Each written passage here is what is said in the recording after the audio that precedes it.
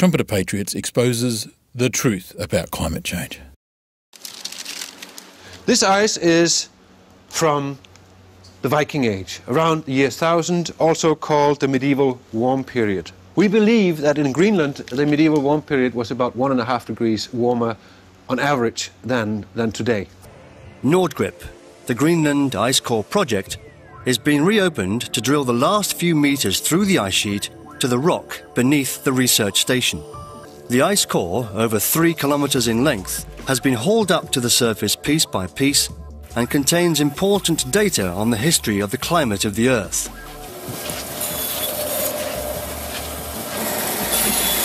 It bears the fingerprints of climatic conditions over more than 120,000 years.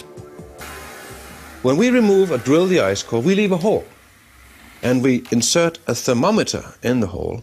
We are able to map out the temperature through the 3-kilometre ice sheet.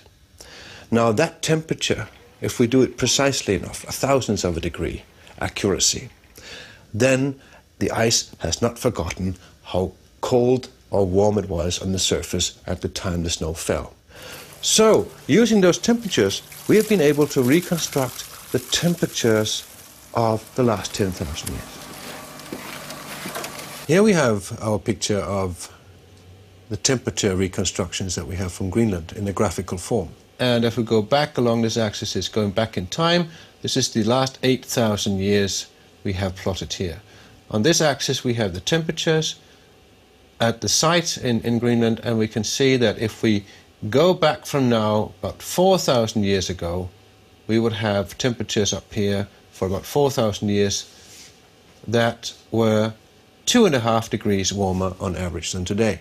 Now, as we approach our time, we can see that in the period between 4,000 years ago and back to the period 2,000 years ago, which is actually the Roman age, the temperatures have been decreasing in Greenland by 2.5 degrees. Then the temperatures increased gradually up to a maximum point around the medieval warm period, we call it 1,000 years ago. And then temperatures declined and goes down to a minimum around 1650 AD, comes back up a little in the 18th century, and then around 1875 we have the lowest point in the last 8,000 years, right here, and that matches exactly the time when meteorological observations started.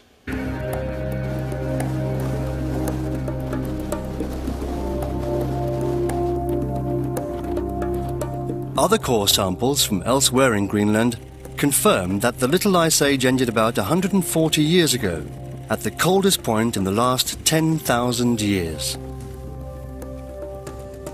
The natural, pronounced alteration of warm and cold periods back in time has also been confirmed elsewhere in the Northern Hemisphere.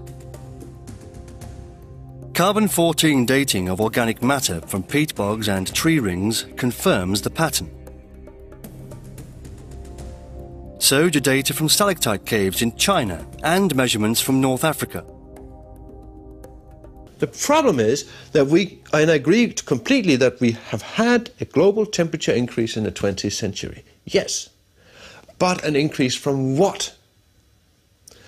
Probably an increase from the lowest point we've had for the last 10,000 years. And this means that it will be very hard indeed to prove whether the increase of temperature in the 20th century was man-made or it's a natural variation. That will be very hard because we made ourselves an extremely poor experiment. We started to observe meteorology at the coldest spot in the last 10,000 years. Authorised by N. Faberger for the Trumpet of Patriots, Gold Coast.